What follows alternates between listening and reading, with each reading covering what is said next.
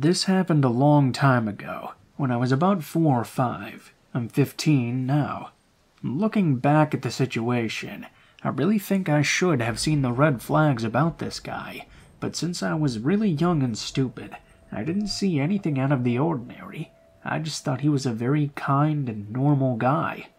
The whole thing happened in the mall, in plain sight, in front of hundreds of people. I had gone with my mother shopping. A nice little girl's day out. You get the gist. At some point, though, I got lost in the mall. Very typical. Everyone has a story like that, right? And so far, no red flags at all. I remember seeing a guy with a very southeastern accent. I assumed he was from somewhere like India. He was dressed like a junkie, but my 5-year-old mind didn't know that. I thought he looked fine.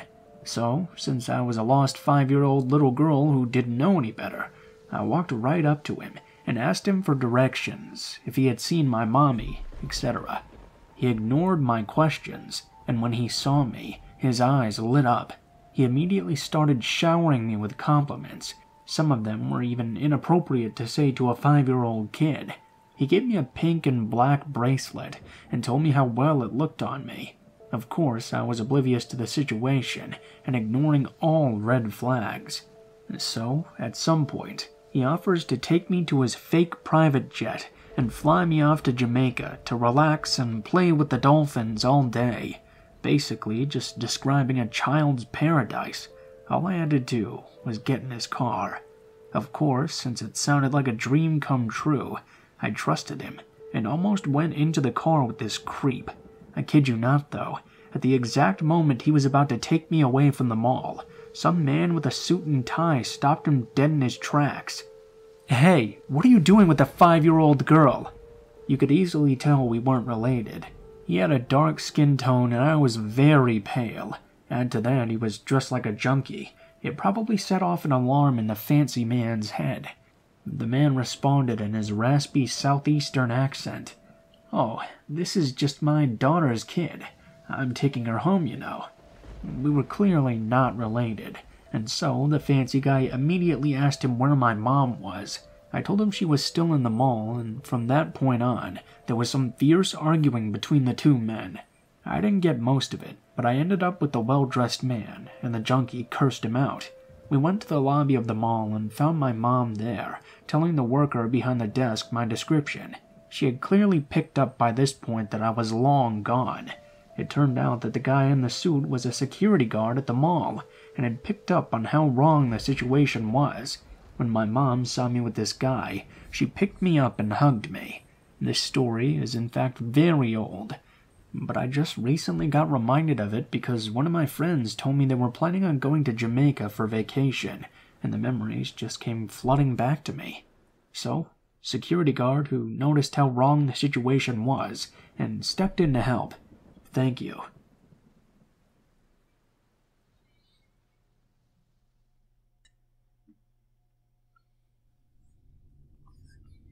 Alright, so this is a bit of an essay, but a lot happened, so bear with me. My next-door neighbor's parents moved from India to the UK way back in the 60s. After retiring, they made a habit of heading back there every year to visit family and friends, ultimately spending around half their time traveling to India and half of their time here. Long story short, one year they decided to invite my family along. I was 15, now I'm 25, and thought I was some badass Viking rock prince because I had long blonde hair and red kerrang. A fun fact, curly hair ruins everything. I look like some kind of fucking cherub. Now my neighbor's dad has planned this holiday like it's a military campaign. When we arrive, he hands each of us, including my 11-year-old brother and sister, a brown folder containing our itinerary, hotel brochures, money conversion charts, train timetables, 4 passport photos of ourselves for other forms, and a list of names under the header of useful people. Forget Viking rock prince, I feel like James Bond. Other than the fact that I was mistaken for a girl on several different occasions, I had a pretty amazing time. Until we rock up to this huge hotel in the middle of the jungle. Honestly, the arse end of nowhere. The nearest village is a 3-hour drive down a dirt road, just before sunset, in the fucking jungle. I pull out the brochure. It'd be safe to say that this place was under new management. There's a single light on about 5 stories up. As we pull into the drive, we spot a group of men clustered around a large fire. One of them stands and starts shouting something, but is silenced by the guy next to him with a slap to the back of his head. One of the group came sauntering over and motioned to our driver to roll down the window. Imagine Alfred Hitchcock as an Indian drug lord, and you'll have a pretty good idea of the man now flapping his jowls through our window. He peers into the back, spots us, and cracks the dictionary definition of a shit-eating grin. In broken English, he welcomes us to the hotel, glances over our reservations, and ushers us into the lobby. This is when shit gets really weird. The place was deserted. Not the staff have all gone to bed deserted. It was like whoever was here fucking noped out of this place in a hurry deserted. There were toppled chairs, in the lobby even. Hitchcock tells us that our rooms weren't ready. It was now 9 p.m., and offers us some food while we wait. The dining room is huge, empty, and our order is taken by a boy no older than 9, who promptly vanishes, closing the doors behind him. We hear a motorbike engine outside, and an hour later something vaguely resembling our order appears on a variety of mismatched dinnerware. No idea where any of it came from. At this point we were all pretty unnerved, and everyone started making lame jokes to help ease the tension. We were only there for one night.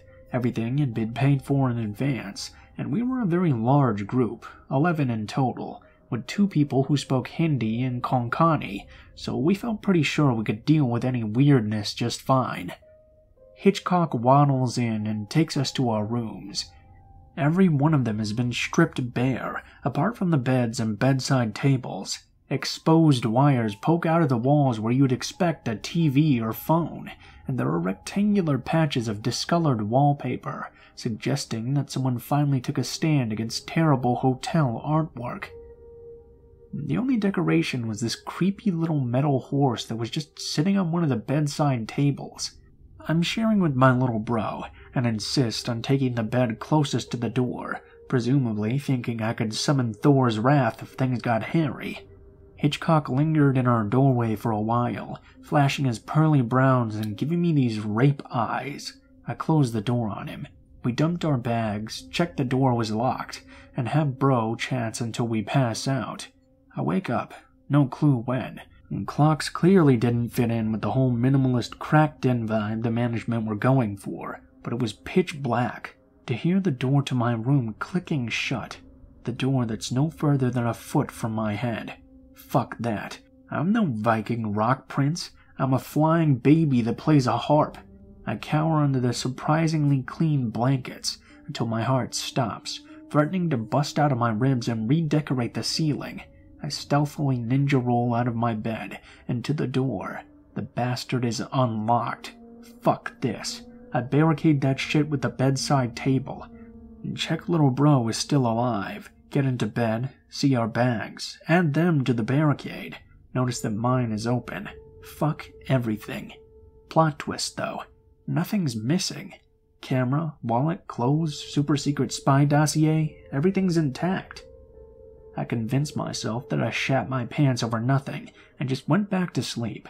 Side note, somehow my little bro slept through the entire thing. Morning comes and we all want to get out of there as fast as possible. Neighbor's dad kicks off about how weird the whole thing was to Hitchcock and gets about half of our money back. Excellent. We head outside and my sister points out there's charred remains of one of the hotel beds and what's left of the fire pit. Excellent. Turns out that our driver, who had had a room in the place, had decided to sleep in the bus because he, in his own words, didn't want their funny business. Apparently there were people coming and going all night. He woke up to see a guy, nose against the window, just staring at him. Driver hit the window and the dude scampered off into the jungle like some kind of evil Mowgli. We give the driver an extra huge tip. Hitchcock waves at us from the lobby, adjusts his crotch and plods back in. We leave, thinking the weirdness is all over. Shyamalan territory. About an hour into the journey, I decided to take a look at our itinerary, so I pulled out my little spy folder. My heart instantly sinks. One of my passport photos is gone. A perfect 35 by 45 millimeter rectangle, missing from the corner. 3 little Viking rock cherubs stare up at me, mourning their fallen brother. I search the folder, ask my parents if they took it for something. I start losing my shit. Everything from the night before rushes back. I explain what happened, and there's this weird moment of silence while everyone looks at each other with concern. Turns out that everybody heard someone outside and at their door at some point during the night, but it all deadbolted them before going to sleep. Bro and I had no deadbolt, though. Hitchcock put us in that fucking room on purpose. The driver suggests we head back to the hotel and demand satisfaction. Tips galore for driver there. When we arrive back at the hotel, though, all the doors are padlocked shut. Hitchcock and his cronies have all vanished. The cherry on top of this mindfuck cake is the horse. The little metal horse that sat on our bedside table had been placed on the step in front of the doors. I took it. Free souvenir, so fuck you, Hitchcock.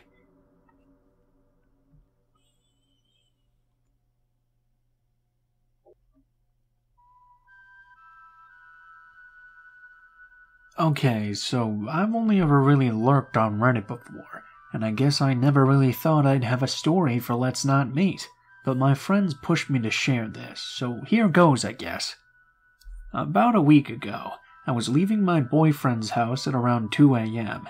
I should have probably just stayed over, but I had a busy day the next day and wanted to go home and sleep in my own bed. So I'm maybe 5 minutes away from his house when I'm stopped at a red light. A car pulls up in the lane next to me, and an old woman motions for me to roll down the window. She looks scared and frantic, and she's just an old lady, so of course I rolled it down. Only, after I start to roll down the window, I see someone else in the passenger seat. It was dark, but I could make out enough to see that it was another woman who looked like another old woman, so I didn't think much of her. Once my window was about a quarter of the way open, I wasn't going to roll it down any further, and they started talking to me. My daughter just got in an accident, and I need to get to the hospital, but I'm about to run out of gas. Please, I just need anything you have. I need gas. I can't get there. Now, the hospital is very close by. I didn't realize it at the time, but the hospital was closer to where we were than any gas station. If she turned in right instead, she would have gotten to the entrance of the hospital in 2 minutes, maybe less. But that's not what I was thinking. Here was this old lady who seemed frazzled and frantic, and worried. I thought about how my mom can get crazy in high-stress situations too. I told them I didn't have any cash on me, but that there was a gas station maybe 5 minutes up the road. It was late though, so I said I didn't know if it was still open. The woman in the passenger seat immediately chimed in. "It is. Could you meet us there?" This was my first real indication that something wasn't quite right. How would she know that it was still open? And why was she so quick to answer? Why wouldn't they have any money on them either? At this point, though, all I really thought was that they wanted money from me. I didn't want any trouble, so I figured I'd go and get them a 20 from the ATM or something and be on my way. Besides, what if her daughter really was in an accident, and they really did need the help? So, I start driving. I call my boyfriend, just so I have someone on the phone who knows what's happening, just in case.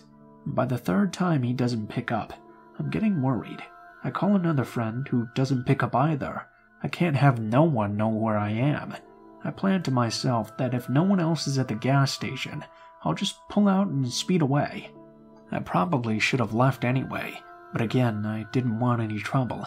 I figured I'd just give them some money and that would be that. We pull up and I see 2 cars in the gas station, and one girl outside pumping gas. I felt a little better knowing people were around, so I parked right in front of the little gas station store.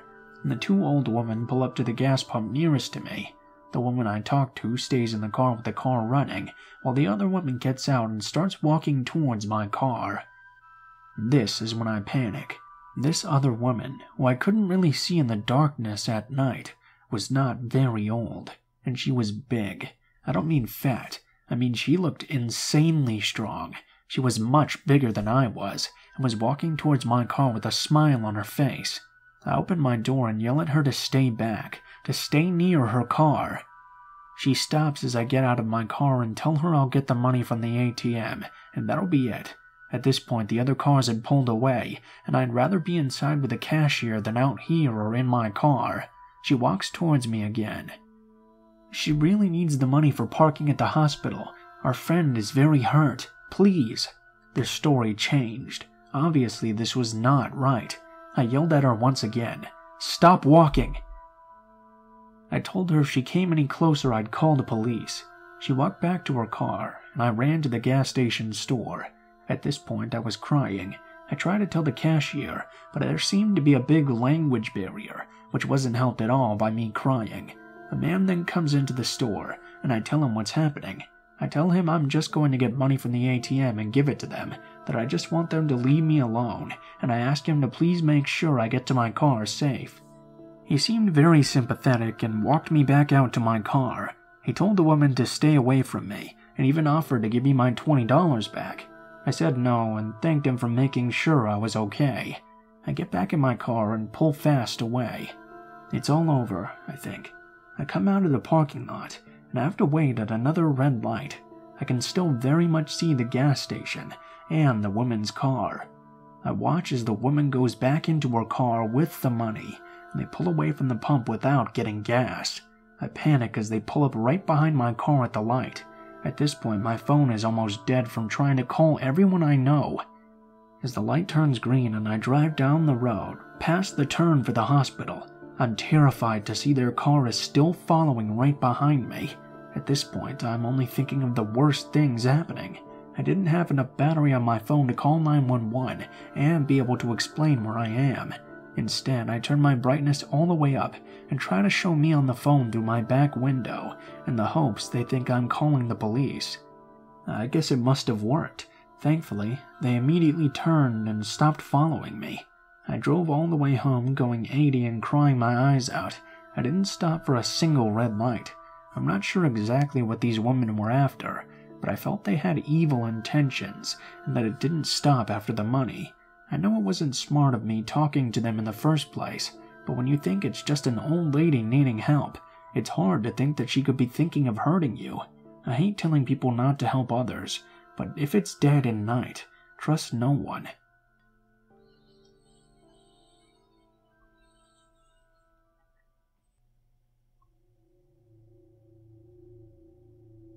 I'm not from an English-speaking country, first off.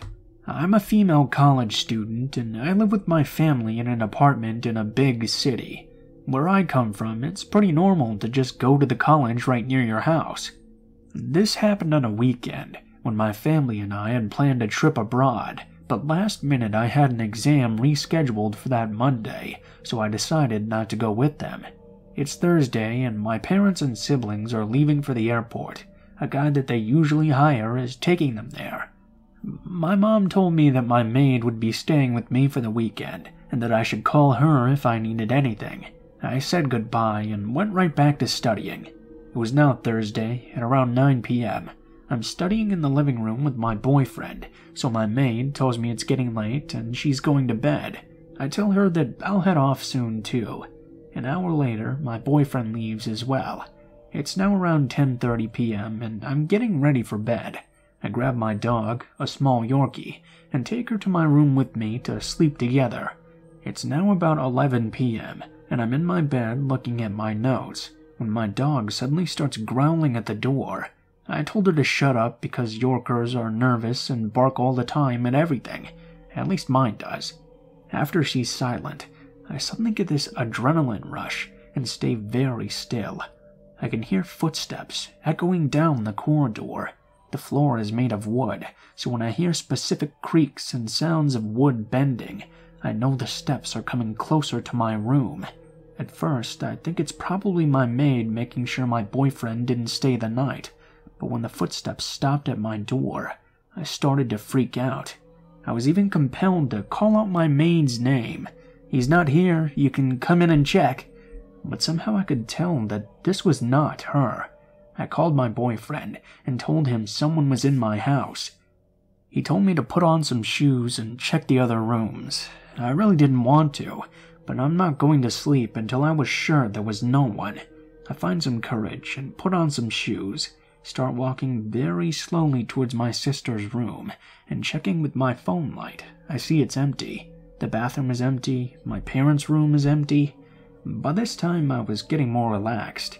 I must have imagined it. As I walk into my parents' room, I also see that it's empty.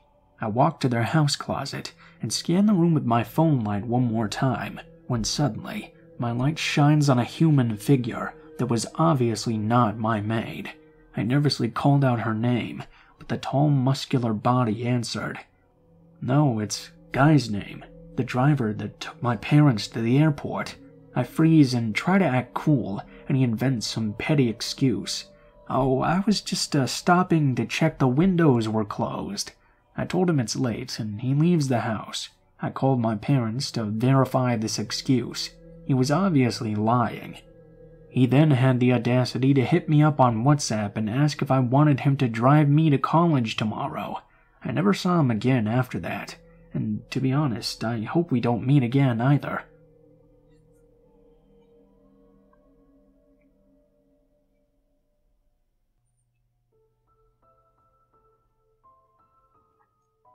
What is up, guys? Blue Spooky here, as always. Thank you guys so much for watching, especially if you made it this far to the end of the video. As always, please be sure to like, share, and subscribe if you feel so inclined. If you have any criticisms on how I can make the videos better, or any thoughts about it in general, please be sure to leave your thoughts in the comments below. As well, in the description below the video, there will be links to all of my social media, including my Facebook, Gmail, Twitter, and Twitch accounts. If you guys want to chat, please be sure to send me a message on any of those. I'll try to get back to you as soon as possible. Please be forewarned, though, that I tend to go on Facebook less than the others, so it may take me a little bit longer to respond to you. If you want to send in a story, or you have a story that you'd like to be read, please be sure to take a look at the description and send me a message on any one of those sites.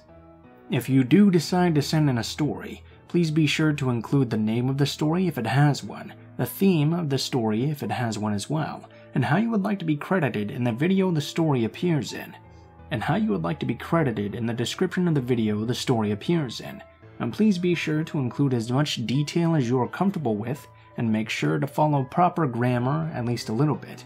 That way it will be easier for me to read, and it will also be long enough to put into a video. If you guys are curious about the music used in the video, it's always listed in the description in the order which it appears, and I have links to the artists as well. I usually use Doblato Studios and Miyuji, so that's usually what you're going to find there. If you're curious about the art in the video, my art guy Alan always does all of my art for the channel. He's a very good friend of mine, and I have links to all of his social media as well, so if you like his stuff, be sure to check him out. He does commissions as well, I'm pretty sure, so if you like it, you can definitely get some good quality products from him.